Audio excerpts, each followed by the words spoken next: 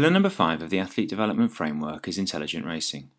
Intelligent racing is about managing the dynamics of a race by fearlessly and intelligently exploiting your own and others' capabilities. Triathlon is a very complex and fluid sport across 3 disciplines in 2 hours with ever different courses and opponents. To successfully navigate world-level races, a large number of split-second decisions have to be made, often under significant pressure. Physical competence is massive in triathlon. It's huge. We're a physical sport. However, the closer athletes get to an Olympic podium, the closer the margins of victory and differences in physical abilities become. Arguably, the better athletes make better decisions, and not only that, but they are fearless in their exploitation of their own and others' capabilities. There are quite literally hundreds of decisions that need to be made, and the quality and speed of these is hugely important. Olympic bronze medalist Vicky Holland is one of our most intelligent racers, and by her own admission she is constantly making decisions for the entire 2 hours of an Olympic distance race. In the swim she has to contend with and consider the type of water, river, lake or sea, the wind and weather conditions along with swell, current, tide, temperature, wetsuit and non-wetsuit will all impact her decisions. The type of start, her start position and the position of the first buoy are all critical, along with what she believes her strengths and weaknesses are versus her competitors. And all of that happens before the gun goes.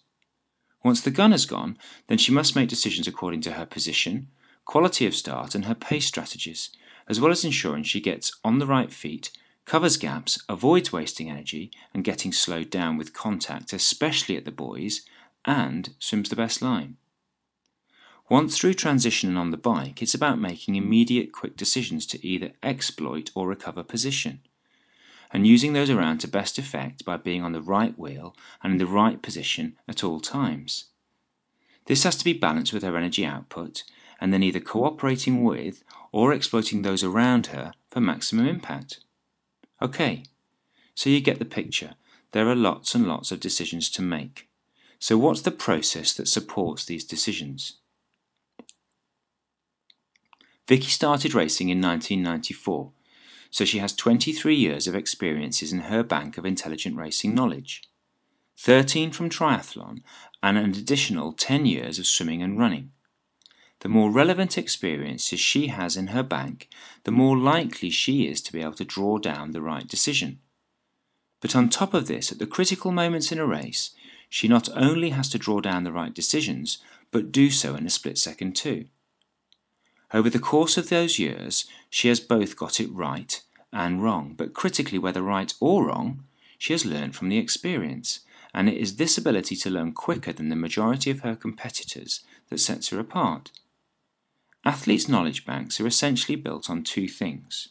One is the quality of experiences. We want young athletes to be exposed to and explore as many different relevant experiences as possible, both in training and in racing. Let's be clear, we expect them to get it right, to get it wrong, and often to get it really, really wrong, and that's all fine. Second is the learning from those experiences, the reviewing and debriefing of the decisions made.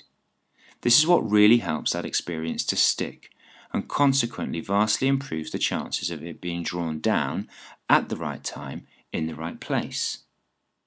We not only want to develop intelligent racers, but also athletes who are fearless and positive in the pursuit of their best performance. Being fearless and positive means taking risks, and taking risks will mean failing more often than succeeding, especially in the early stages. Safe to fail environments, therefore, are hugely important and a big part of us being able to develop the skills and experience set required to support intelligent racing.